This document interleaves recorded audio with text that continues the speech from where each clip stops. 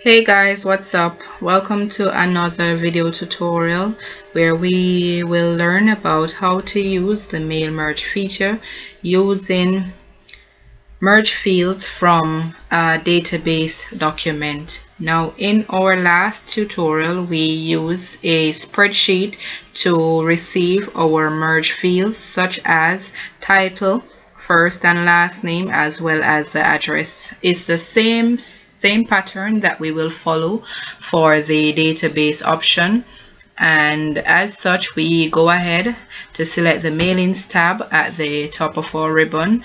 And again, as you can notice that the fields that we will be utilizing throughout the document are grayscale, meaning that whenever we click on them nothing happens because they are not yet activated. Now, in order for these to become activated, we will have to import our database information, and in order to do this we are going to select the recipients, and this option has three different subheadings: to type a new list, to use existing, and to choose from Outlook contact. Now, in this tutorial we will be using the option that says use an existing list, which just refer to our list that we will collect from database or access. Pop-up box appears and we can select our location where our database can be found, and the name of my database is database. Once I have selected that, I go ahead, select on open, and another pop-up box appears which is asking me to select which table I want to get my information from. Now, in this list, my members table is the one that contains the title name as well as the address information, so I am going to go ahead and select OK. And voila, my fields have now become activated that are needed to be inserted in my document. Now, in the last example, we quickly went ahead and used the address block where we were able to see the person's name inclusive of the address, and also we used the greeting line. However, in this tutorial we are replacing the address block to insert the merge fields individually. Now, the first thing that I want from this option is the title, and once I have selected that, I select my space bar on my keyboard, which I will then insert my first name tab. Again, I select enter, I select the last name, and then I close. For the first and last name, I place my cursor in between and select my space bar to just add some space in between the first and the last name. Once that has been completed, my cursor is now placed at the end of the last name, and then I select enter on my keyboard. Now, in line 2, I want my address 1 to appear, so again I go to the insert merge field and I select address 1. I close. The cursor is currently at the end of that, so I press on enter, and I continue the same procedures for address 2 and country. So I insert address 2, select enter, insert merge, and the final thing is my country, and then I close. So currently we have all the information pertaining to our address block. The next thing that we want to add in this is our greeting line. So again, our cursor is at the end, so we select our enter tab, and this time I want to use one more enter just to apply some space between the greeting line and the address.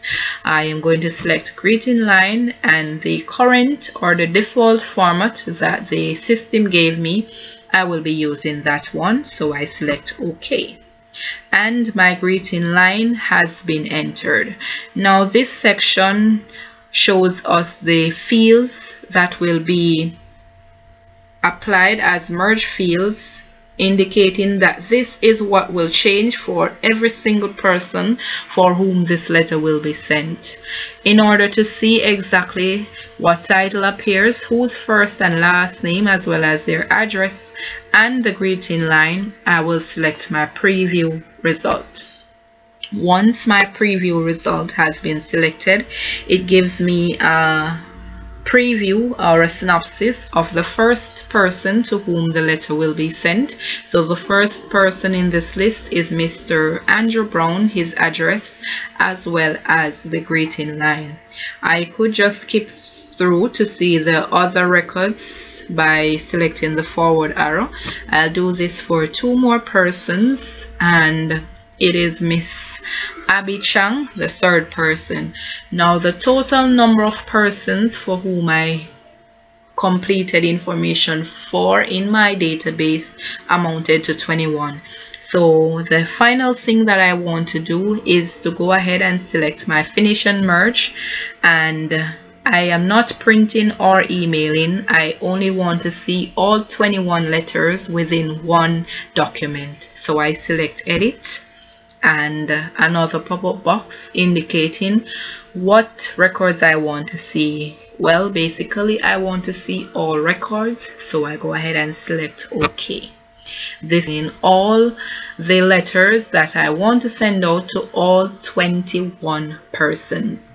As you can see, my page information is loading as my letters are currently being installed within this document. So I take a little scroll just to see what is happening on page 1, and there is also a closing line there which gives us the name of the club for which the person's letters are being sent from. Now, as you can see, the final amount of documents is 21, and once I quickly scroll through, the last person in this mail merge list was Mr. Jacob Brown and his address and greeting line. So again, this was just, well, the page number changed to 24, and so basically it would have been 24 persons.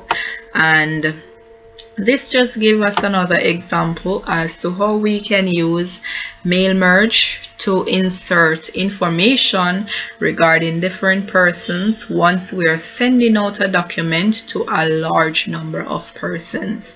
Once again, I thank you so very much for watching this tutorial, and I do hope you learned something new.